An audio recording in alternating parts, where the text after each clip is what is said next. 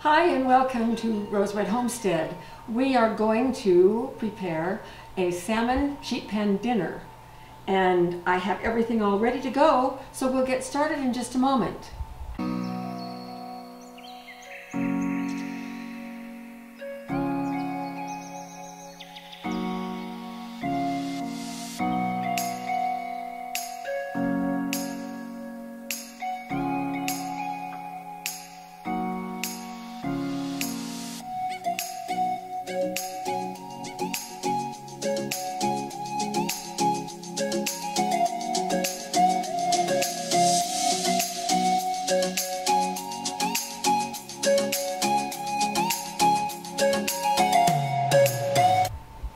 We are really enjoying this sheet pan cooking that we have been doing lately. These meals are quick, they're easy because I don't have to stand over a stove. Everything is done right in the oven, and they're pretty easy to clean up afterward too because there's very little preparation in other dishes. So today I am reverting back to my older silver pan. If you remember from looking at some of our other videos, I did get a nice lovely new blue sheet pan. But today I'm just going to go back to the silver one, and I have a piece of parchment that's ready to go on. A good trick is to just quickly spray the sheet pan with cooking oil, and then that helps the parchment paper stick, which makes it better. And then I just run my fingers around the edges and we're ready. So over here, this is our meal. We're going to have salmon. Jim found a wonderful buy on some very fresh looking salmon. Here is some fresh asparagus. I love the springtime when the asparagus first starts coming out. This is grocery store asparagus. We have a big asparagus bed out in our garden, and within a month we should start having our own homegrown asparagus, so I'm looking forward to that. And then this is just some red potatoes that I have prepared in advance. They are quartered, and they have been sitting in about 2 tablespoons of Italian dressing, and they are ready to go right on the pan. Now we're going to pre-cook these potatoes because it takes them a lot longer than it takes the other things, so we want to give them quite a nice head start.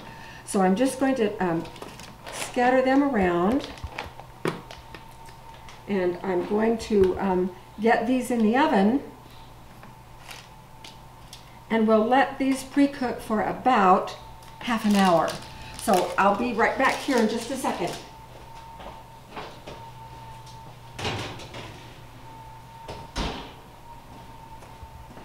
The oven is at 425, and so they'll be pre-cooked in about a half an hour. Now the next thing that I'm going to do, well, I'm going to rinse my hand, and I'm going to pour out all that extra Italian dressing in the bag, and I'm going to reuse this bag. So I'm going to drop the salmon in, not the salmon, the asparagus in this bag, and the existing Italian dressing in there isn't going to make any difference whatsoever. And then to season the asparagus, I'm going to, right here, let me show you this. I have taken 1 lemon, and I zested the lemon on the outside, and the zest is here. Then I sliced it, and you'll see what we're going to do with the slices in just a little bit. And then I left half of it so that I can squeeze the juice over the salmon when we get to that point. So now we are going to flavor this asparagus. So I'm going to take about half of the zest, which is sort of a piled up teaspoon here, and drop it in. And then I'm going to take a little bit of the olive oil, probably about a tablespoon.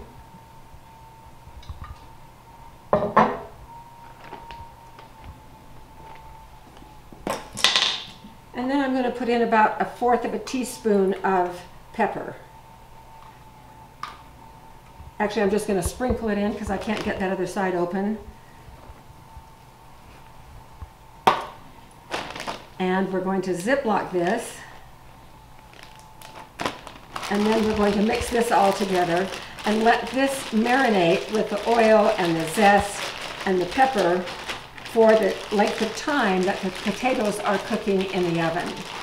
So we've now done all we can do for about a half an hour. So we will be back just as soon as we're ready to take those potatoes out and get the rest of the things going. So see you in just a bit.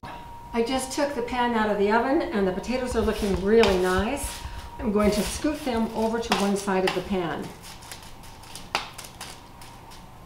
Now the next thing I'm going to do is open the asparagus, and I'm going to add about 1 teaspoon of chopped garlic. And mix that around before we put those out on the pan as well. I could have mixed that in first, but I'm a little touchy about garlic, so. All right, now I'm going to place the salmon right here, right down the center.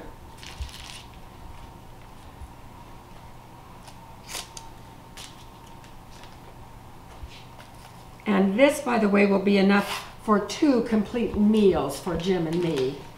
So sometimes we really like to do that. Cook once, eat twice. It's always a good deal.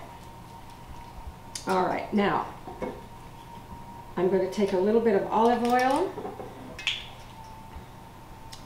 and just drizzle that on these fillets.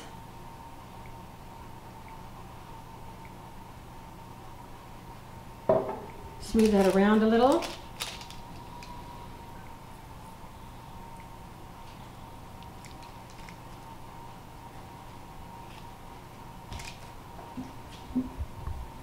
And sprinkle with salt.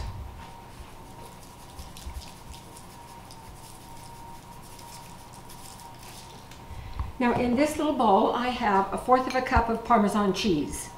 And I'm going to add to that 1/2 cup of panko breadcrumbs. If you have not discovered panko breadcrumbs, you are in for a treat. So this is just 1/2 cup.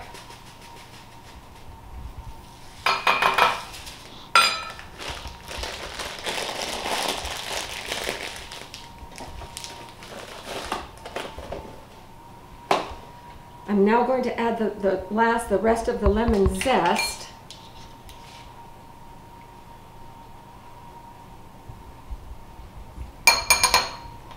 And then I'm just going to take, a little bit of pepper too. I'm just going to take my fingers and mix this all around. And it seems a little bit dry, so I'm just going to add a touch of olive oil to moisten it just a little bit. That's about perfect. And then I'm just going to sprinkle this along the top. Now, this is an optional step. If you don't like a crust on your salmon like this, then you can just skip all of this. And it turns out nicely just the other way as well. But this makes it just a little bit crunchy.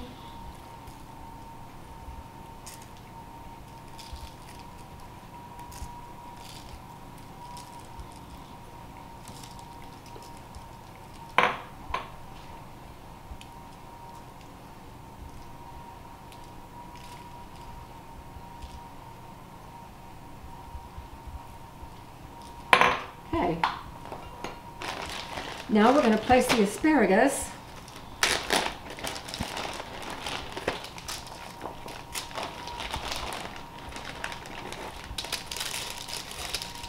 and I'm going to tuck these lemon slices in between and around the asparagus.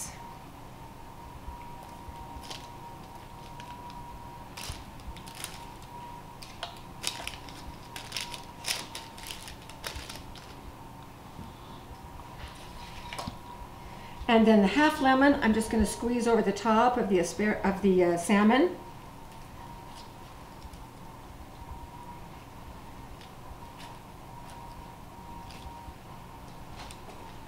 And our meal is ready to go into the oven.